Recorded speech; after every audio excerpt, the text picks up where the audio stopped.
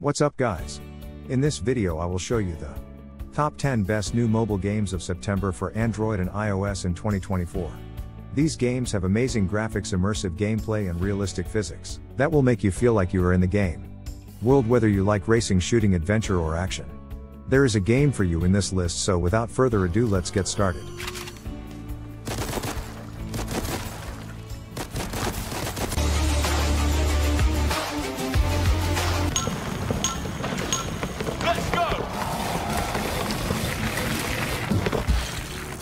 Touchgrind X. Let's Go. Touchgrind X is a very fun bike racing game. The controls are simple to learn, which makes the game easy to pick up and play. You can perform a variety of tricks from grinds and flips to more complex combos. The graphics are good and the game runs smoothly on most devices. My favorite aspect of Touchgrind X is the variety of locations. You can cycle through from city streets to half pipes and bowls.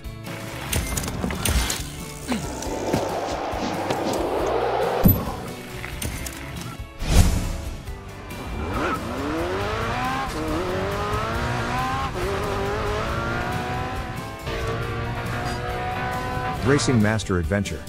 It's pretty awesome. The graphics are top notch. They look so realistic, it's like you're actually there. The attention to detail is incredible, from the reflections on the cars to the intricate textures of the environment. The new open world map is a game changer.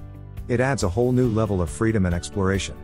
You can just drive around and discover new things, or you can focus on completing challenges and races. The only downside is that it's not available globally yet. You have to use a VPN to play it, which is a bit of a pain. Hopefully they'll release it worldwide soon, so everyone can My refusal to do so has led to my confinement here at Sker Hotel. I cannot explain further, but ask. Maid of Sker is a first-person survival horror, set in a remote hotel with a gory and macabre history from British folklore. Armed with only a defensive sound device, you'll utilize stealth tactics to avoid death amongst a cult of sound-based. Set in 1898 and inspired by the haunting Welsh tale of Elizabeth Williams, this is a story of a family empire driven by torture, slavery, piracy and a supernatural mystery that suffocates the grounds of the hotel.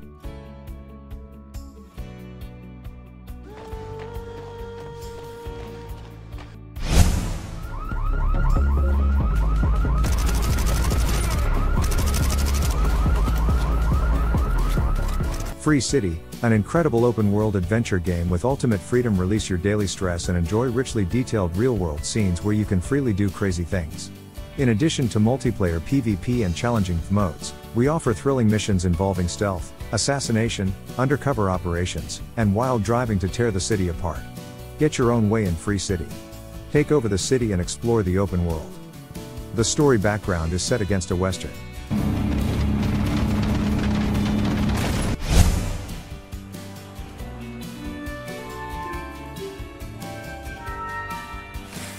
The Elder Scrolls Castles. I've been a fan of the Elder Scrolls series for years, so I was excited to try out their mobile spin-off Castles.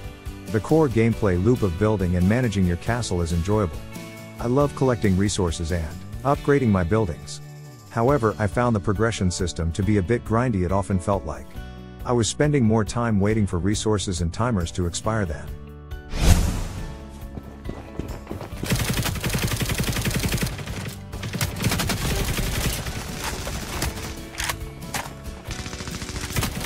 Operation Apocalypse. I had the opportunity to try out Operation Apocalypse for a short time, and I'm impressed with what I saw.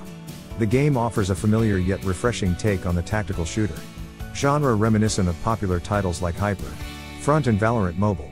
The gunplay feels satisfying and responsive with a good balance of recoil and accuracy. Unfortunately, the game's current availability is limited to China. However, given its quality and the growing popularity,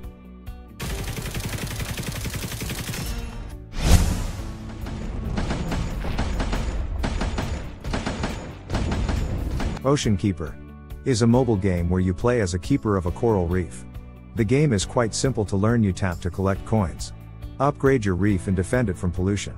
While the graphics are basic, the game is visually good. However, the game can become repetitive after a while and the progression can be slow. Additionally, the in-app purchases can be quite expensive. Overall, Ocean Keeper is a fun and enjoyable game, but it's not for everyone.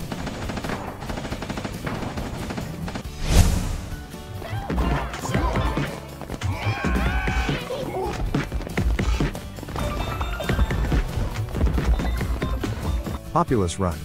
I recently gave Populus Run a try, and found it to be a fairly enjoyable mobile game, especially for those who enjoy endless runners. The core gameplay is simple yet addictive. You control a small spherical creature as it races through a procedurally generated forest, dodging obstacles and collecting coins. It's a good choice for those looking for a casual game to play on their phones. However, the lack of variety and occasional performance issues can be drawbacks.